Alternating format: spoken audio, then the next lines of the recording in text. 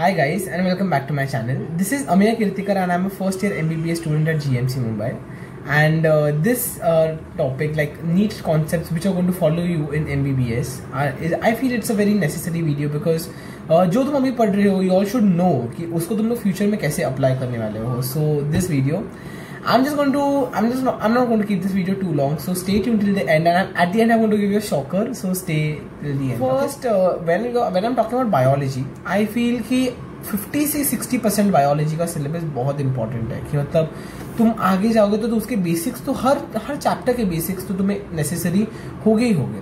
But by and large अगर मुझे कोई ऐसा यूनिट बोलना है कि जो यूनिट तुम्हें पक्का पूरा आना ही चाहिए, that is human physiology.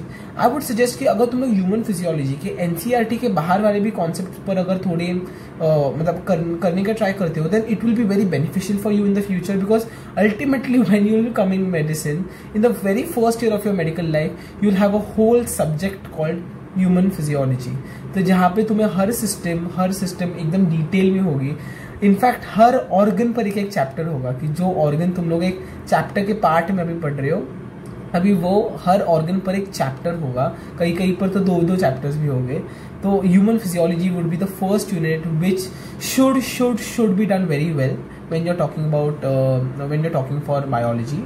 Then the second unit, which is human reproduction. Now human reproduction is a very crucial unit because in that unit, when you come in anatomy, तो first year में anatomy में embryology कर एक part होगा जहाँ पे तुम्हें पूरी एम्ब्रियो की डेवलपमेंट, तो वो रिप्रोडक्शन से काफ़ी कनेक्टेड है.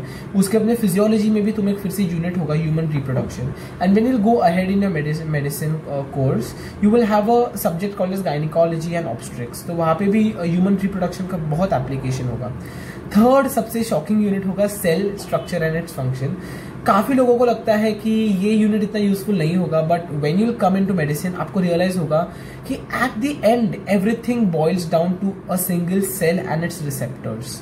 इनफैक्ट अगर तुम लोग बात कर रहे हो फिजियोलॉजी की, तो वहाँ पे तो रिसेप्टर्स, सेल्स इससे इतनी कनेक्टेड चीज़ें हैं कि हमारे जो मियोसिस, माइटोसिस, सेल का स्ट्रक्चर, इनफैक्ट फिजियोलॉजी का सबसे पहला यूनिट जो है जनरल फिजियोलॉजी, उसमें ही कितने सेल पर इंपॉर्टेंस है. Other than that you have a whole subject called as biochemistry in which you have so much regarding the cell, all what we learn like cell biomolecules, and that is all based and that all forms the basis of biochemistry. After that, when I'm talking about a very shocking unit, that is transport in plants, like plant physiology वाला जो unit है, you won't believe that more than half of the plant physiology unit is going to repeat in MBBS, because at least in the initial years of MBBS, because talking about transport chapter, then osmosis, active transport, passive transport, all those transport processes are same in all the living organisms. So वो फिर से repeat होगा MBBS में आकर. फिर जो second चीज़ है कि respiration in living organisms की, जिसमें Krebs cycle, TC like ETS pathway, then EMP pathway, ये सारे pathways है. ये सारे pathways बाद में chemiosmotic hypothesis, ये सब कुछ repeat होने वाला है बायोकेमिस्ट्री में. इनफैक्ट आई वुड से कि मेटाबॉलिज्म कर एक पूरा यूनिट है जहाँ पे एक क्रेब्स साइकिल पर एक पूरा चैप्टर है, ग्लाइकोलिसिस पर पूरा एक चैप्टर है. तो that is very interesting again to learn. For some it is interesting, for some it is not. Okay, then the next unit what I feel that is a very very important unit is genetics. In fact I tell you, आज morning में मेरा lecture था genetics का, और जिसमें हमें Mendel का monohybrid cross, dihybrid cross से रिपीट होता है, because genetics again will remain the same. तो जो जेनेटिक्स वाला यूनिट है एनसीईआरटी का, मॉलिक्यूलर बायोलॉजी वाला, वो यूनिट बाद में तुम्हारा वो जो यूनिट है जहाँ पे तुम्हें रिकॉम्बिनेंट डीएनए टेक्नोलॉजी और वो सब पढ़ाया जाता है, बायोटेक वाले यूनिट. तो that unit is also very crucial, because again in anatomy you have a separate part called as genetics, and even in physiology, and when you go to second year you will have very much correlations of genetic disorders. Other than that, a very important thing is tissues वाला जो chapter है जहाँ पे तुम्हें epithelial tissues, connective tissue, neural tissue, बाद में muscular tissues के बारे में बताया जाता है. Guys don't take that chapter lightly, because वो चैप्टर एक अगले साल एक पूरा सब्जेक्ट का एक सब यूनिट बनकर आने वाला, that is histology. So don't take it very lightly, because all these units of biology which are summarised are very crucial.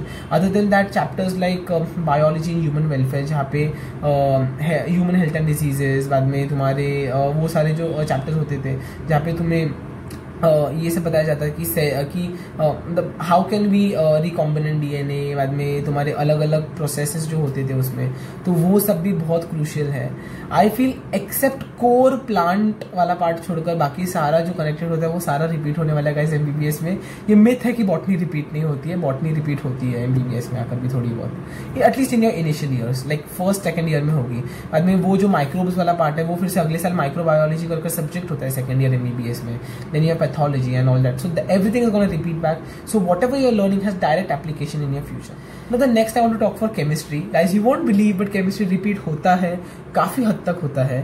Biomolecules वाले जो चैप्टर्स है, biomolecules, chemistry in everyday life, वो तो काफ़ी डायरेक्टली कोरिलेट हो जाएगा, but other than that also you have other chapters like electrochemistry, तो तुम्हें न्यूमेरिकल्स नहीं होते, बट कॉन्सेप्ट जो होता है वो कॉन्सेप्ट बहुत इंपॉर्टेंट होता है, बिकॉज यू वोंट बिलीव कि एमबीबीएस में आकर भी फिजियोलॉजी में you have something called as nerves equation, nerves potentials, तो वो बहुत इंपॉर्टेंट होता है। बिकॉज जब भी हम लोग सेल की बात करते हैं तो सेल के अक्रॉस जो कॉन्सेंट्रेशन ग्रेडियंट मेंटेन किया जाता है आयंस का, वो आयंस के ट्रांसपोर्ट के लिए बहुत इंपॉर्टेंट होते हैं तुम्हारे concentration gradient, your various theories, then you should know how does osmosis take place, then what is nurse potential, and all that is going to repeat back.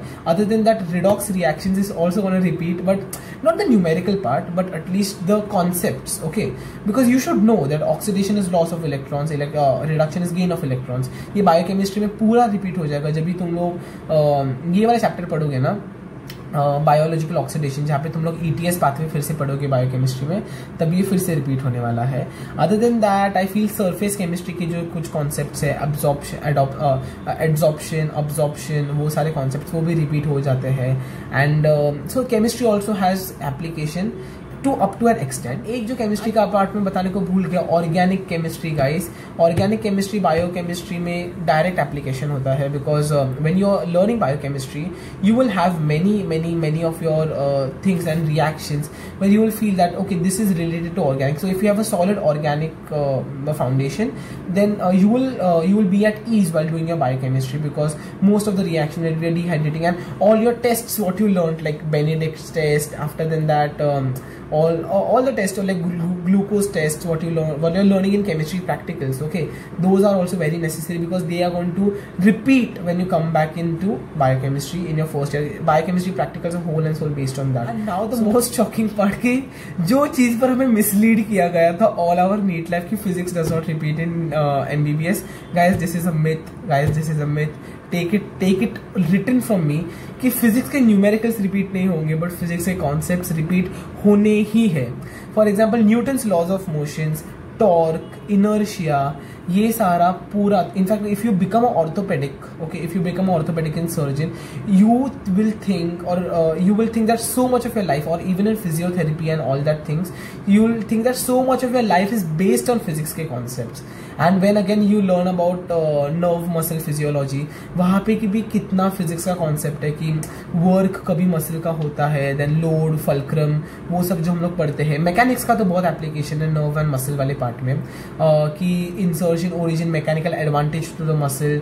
तो मैं बोलूँगा कि न्यूमेरिकल रिपीट नहीं हुए तो भी कॉन्सेप्ट तो रिपीट होने वाले, तो stay prepared for that. Other than that optics वाला जो यूनिट है उसका ऑफ्थेल्मोलॉजी में काफ़ी एप्लीकेशन होता है कि रिफ्रैक्शन ऑफ लाइट, बाद में लेंस में कैसे चेंजेस होते हैं, लेंस का कर्वेचर, फोकल लेंथ, ये फिर से रिपीट होता है। ऑप्टिक्स ऑप्थेल्मोलॉजी वाला जो पार्ट है, आई वाला पार्ट, उसमें फिर से रिपीट होगा। उसके बाद में you should be very thorough with reading graphs, because physiology is full of graphs guys, ठीक है। फिजियोलॉजी में बहुत ग्राफ्स आएंगे तुम्हें फर्स्ट ईयर में, एंड आगे भी जाओगे तो you will come to know कि मेडिसिन में graphs are a very crucial things, you should know. In fact ECG itself is a graph, electrocardiogram, okay, you have ECG, you have EEG, they are graphs guys, we are based on waves, okay. And after then that I would say that various units of various quantities is very necessary. So this was all for today. I feel that you will take this unit seriously. This is also kind of a neat motivation video, but you should know कि जो तुम लोग पढ़ रहे हो उसको कितने apply करने वाले हो। Also thank you to a friend of mine, my batchmate, my good friend Om Mane, who gave me the suggestion of making this video. So guys, stay tuned. Okay, so Om, if you're watching this, Thank you for suggesting this video to me. And if you're watching this video, don't forget to like, share, subscribe to my channel, that is Medico Musician. I make videos related to medical life, NEET, vlogs, and other things. And go and follow me on Instagram. You feel free to comment, like DM me your doubts or any tips you want or any help you need. I'll try my best and reach out to you. Okay, till then, stay happy, stay healthy. See you in the next video.